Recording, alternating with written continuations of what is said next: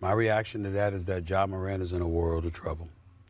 Because when I saw Adam Silver just now, it reeked of a commissioner that is telling us he sat down face to face with this superstar, discussed with you how serious the matter was, discussed with you the potential punishment that lied in wait.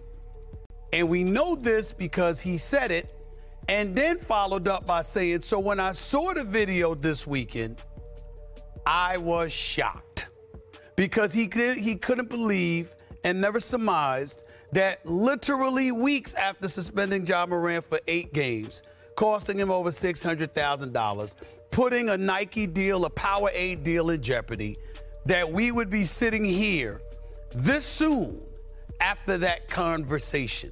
So now the commissioner, to me, guys, has essentially said, I have to make sure I send a message, and a message is coming once this investigation concludes. I think he felt betrayed.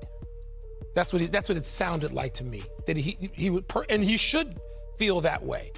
He sat face to face and he lied to him, and has flagrant disregard for his own career, for the league and the enterprise that is the NBA that makes it possible for him to do this, and the perception of everybody in it. So, yeah, it ought to be big consequences coming. I mean,